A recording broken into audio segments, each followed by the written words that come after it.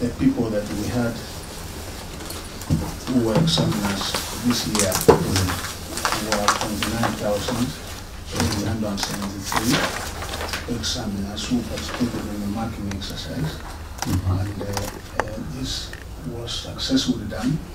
We also increased the number of marking centers last year.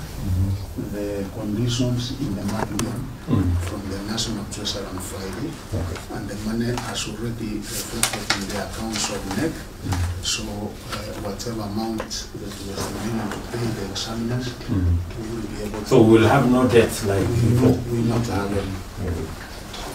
So, sir, the number of candidates that we had this particular year, that is in 83, is 903,138.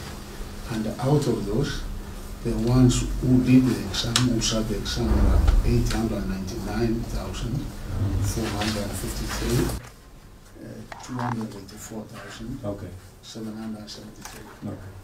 So, we have also done the marking of this. We had a total number of 32,632 assessment centers.